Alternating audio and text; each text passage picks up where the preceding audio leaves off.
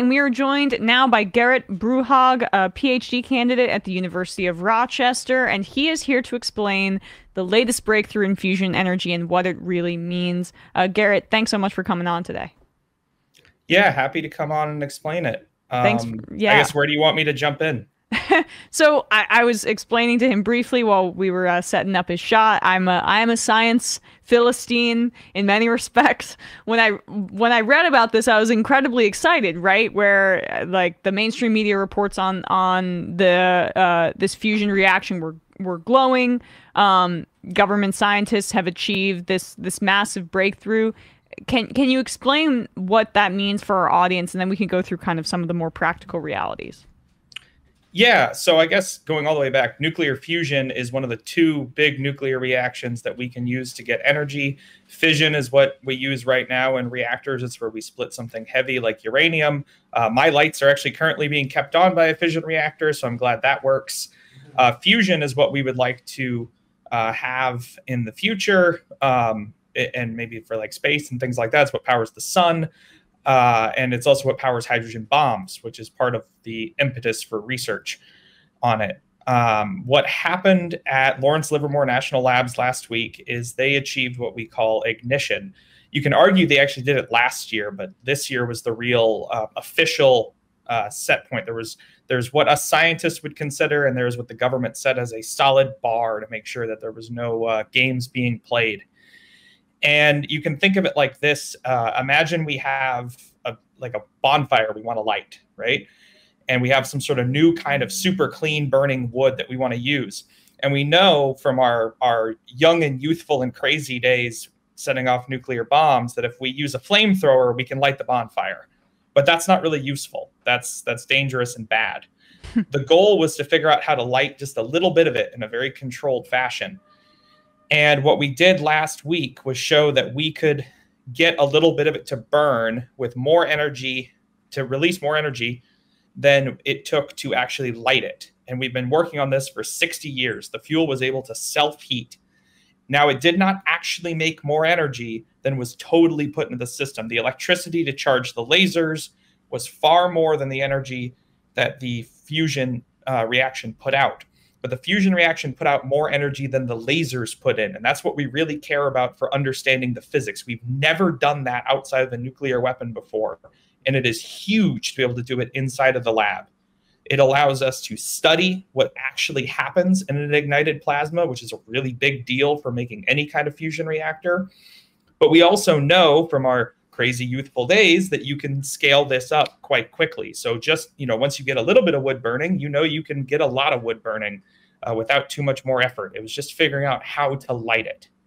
Yeah. So, I mean, how surprising was this breakthrough? What had this? I mean, you talk about how they've been working on this since for decades, since what, the 1950s on fusion. And they finally had this massive breakthrough. But in terms of how this was building, was this expected or surprising? So it was both surprising and expected. And I'll explain why I use those two terms. The facility where this happened, the National Ignition Facility, you'll notice the ignition is in the name. They got that funded, and it was proposed that we understood fusion so well from all of our nuclear weapons testing that we could just build this big laser and it was just going to work. There were claims when they were getting this thing built back in like the early 2000s, the very first shot was going to make so much fusion it would damage the facility. And it was going to be just the most beautiful and amazing scientific achievement. Well, they started up in 2008, I want to say. And you'll notice they didn't get it. And it's been many years, many very embarrassing years of having a facility called the National Ignition Facility with no ignited plasma. Now, this most recent shot it was expected that we were going to get something like this soon, because last year in August, we had a surprise shot that got so much more yield than we were expecting. It did actually cause some damage. It did not pass the government threshold for ignition, but all of us in the field were like, oh my God, we did it. We know how to go from here.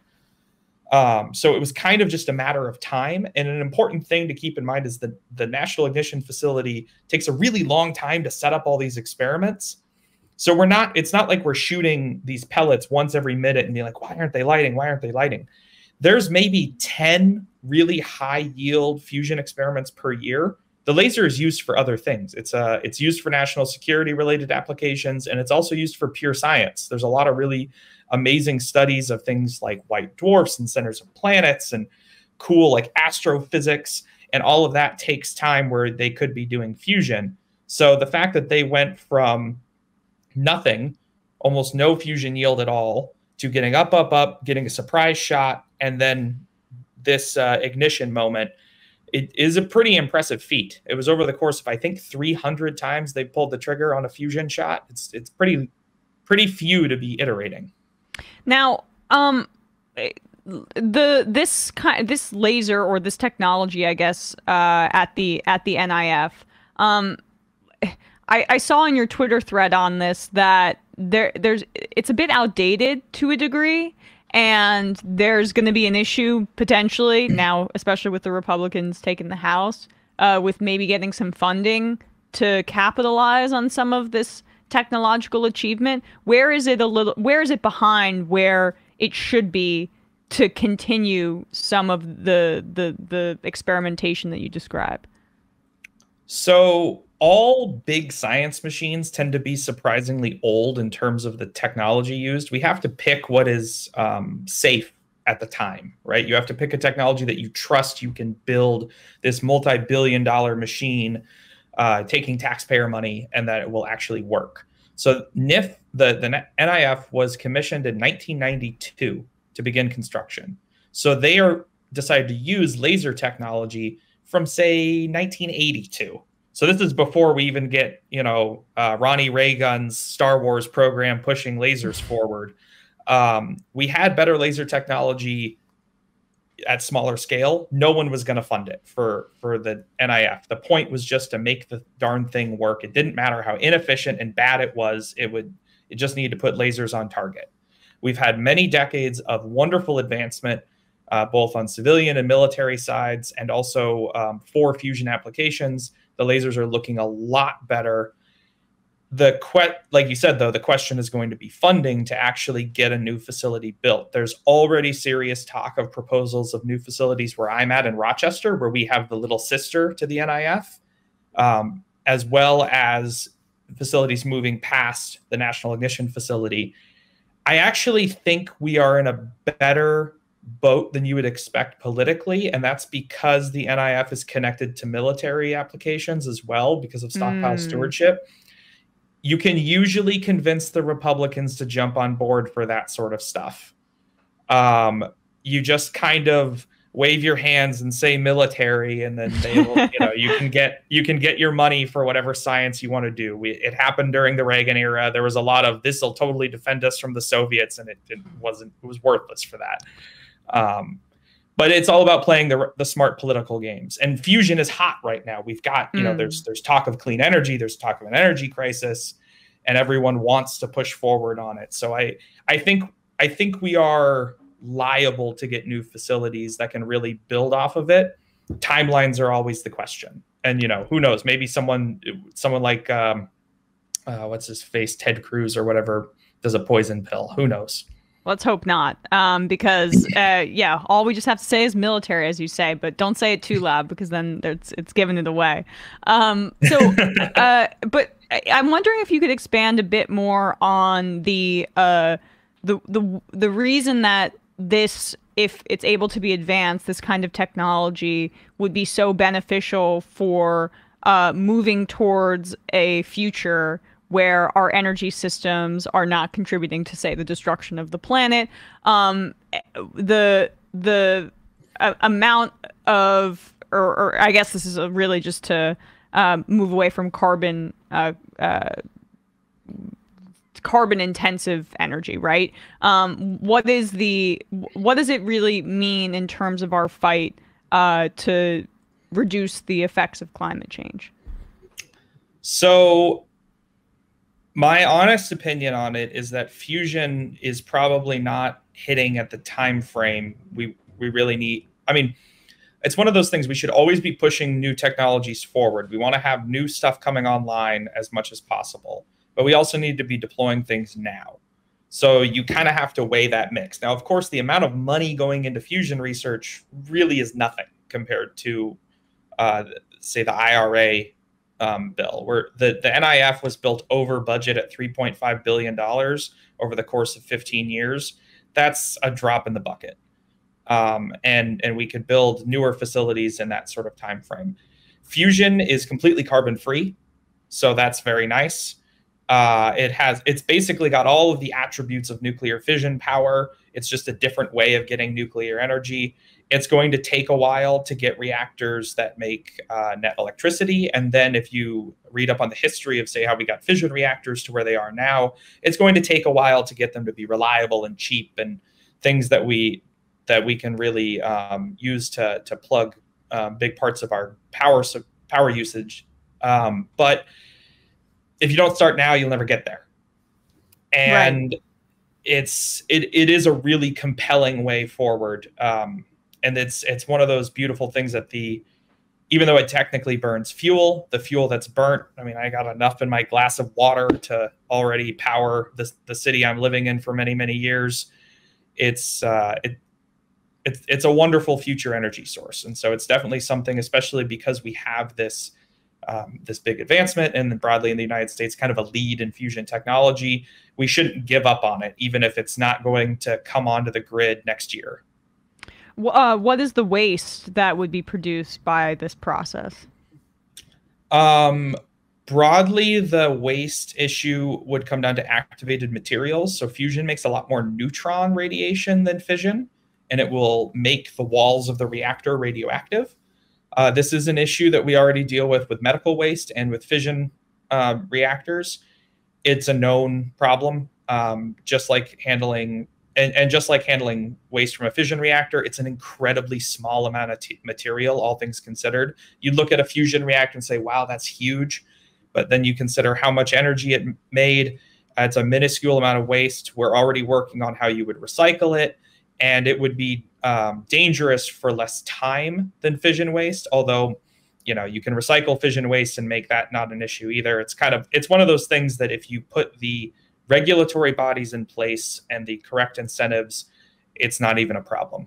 Oh, I'm praying that this continues to be in the government's hands and there isn't like some sort of like private push. I mean, would that even be possible currently for there is? Would that worry you? Yeah.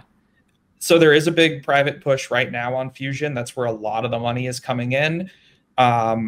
The exciting part is a lot of these companies are pushing ideas. The government has to kind of just pick a couple safe concepts and push them forward because you're using taxpayer money. These companies are more likely to go for some wild concepts that might pay off. I can't say if they're going to work. Who knows? I think it's great if they keep taking, say, Jeff Bezos's money and playing with it. I'm sure it's a lot of fun. I'm not that worried about any sort of safety concerns, though. The Nuclear Regulatory Commission which is the people that regulate all of this. They're famously harsh in the United States. We have very, very well-regulated nuclear activities already, and I don't think there would be any risk when it comes to fusion. The NRC will prevent any issues to the public. Good. Well, at least in its current iteration, right? Unless this begins to explode, and then there's maybe some deregulatory push, but we can cross that bridge when we come to it. When you talk about fission technology, is that what a lot of the old climate models for a transition to nuclear are based on? And does that make fission more outdated now that we have these new gains in fusion? So that's basically what every climate model talking about using nuclear would assume, because we hadn't even hit ignition, so no one knew when fusion would come online. We're still a long ways from a power plant, and so all of those climate models assuming fission are very, very on point. And there is no guarantee a fusion power plant or any near-term one is at all competitive. And I don't mean in a market-based sense, but in like making cheap, reliable power for everyone.